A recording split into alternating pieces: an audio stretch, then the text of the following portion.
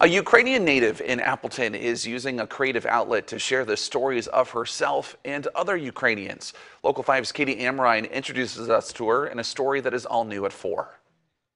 Former Ukrainian journalist turned artist Irina Vish has been living in Appleton with her daughter Anastasia Reitz for more than a year. Through Reitz's translation, Vish recounts her experience escaping her home city of Odessa.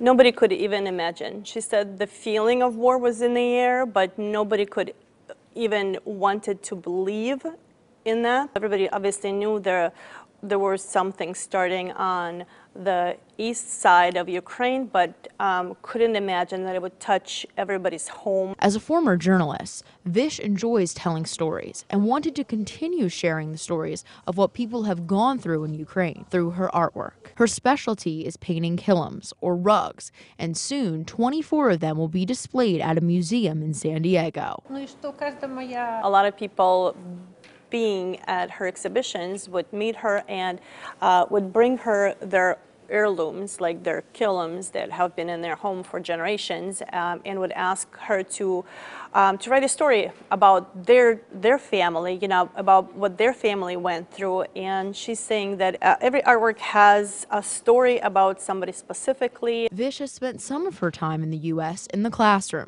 learning English at Fox Valley Technical College. The existence of this program to refugees, to people like her, at no cost, that you could have access to this school, and she says the program here is amazing. Vish also says she hopes Americans can take something away from her story. The important thing to know for United States, for people, because you guys have a beautiful life here, to treasure it. She says everything is not a given, and just to be grateful and to treasure everything you have. Vish hopes to return home during the summer. In Grand Chute, Katie Amrine, Local 5 News. Well, how neat is that? Well, in addition to her 24 rugs, her San Diego exhibit will also feature 8 of her paintings.